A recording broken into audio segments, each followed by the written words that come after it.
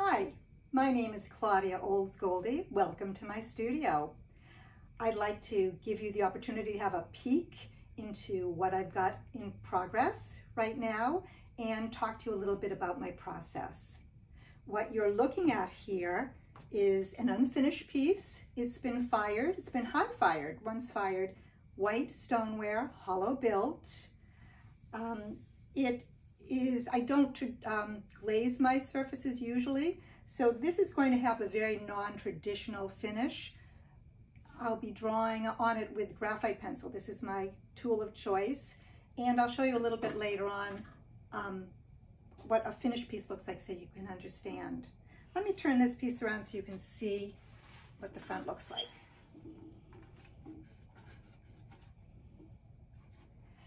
So recently I've begun incorporating animals into my work.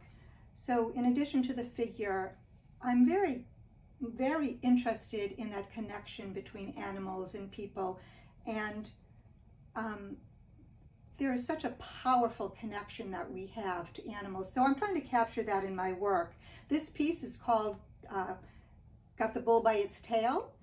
It's about strength, triumph, control over adversity, and it's a challenge to the historic male conqueror on horseback. So this is sort of a girl woman, and she's got the bull by its tail. So you go, girl. So this is a figure that I've been working on, that I've started recently, also made out of white stoneware. You can see it's a little bit leather hard now. It is a hollow built, made from a slab of clay. I actually rolled out the slab of clay, built it vertically, added the legs, and then put it down horizontally and added the head. So it's only about a ½ inch thick at any one place. So something this big needs to be built hollow if it's going to be fired. So this piece is going to have a figure on it, probably a reclining female figure. Very much like a writer, the characters that I develop speak to me. So as I work on this, it will inform me where it wants to take me. So I'm assuming I'm going to be putting a reclining figure on it. It may change. And that's one of the things that I love about working this way, that if you go in with an open mind and you listen to the stories, it makes the piece more interesting and it gives it greater depth. So I'm excited to see where this guy goes, and hopefully you'll see it finished someday. So here I have two finished sculptures. Both of them have been finished with graphite pencil drawing on the surface. On this one, the drawing is on her clothing. On this one, you may notice if you look closely, the drawing is on her skin.